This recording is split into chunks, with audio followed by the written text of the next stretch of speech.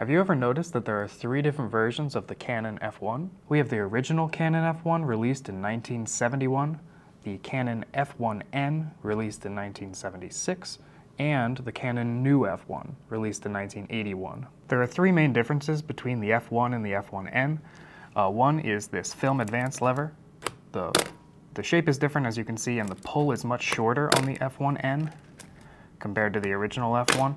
The next one is the ISO. The maximum ISO of the old camera is 1600, whereas on the new one it is 3200, so it gives you a little bit of extra flexibility. And then there's also this shutter release lock, which you can see is much larger on the F1N, just to prevent you from accidentally pressing the shutter button. And the new F1 is a totally different camera. Everything is different, everything is new.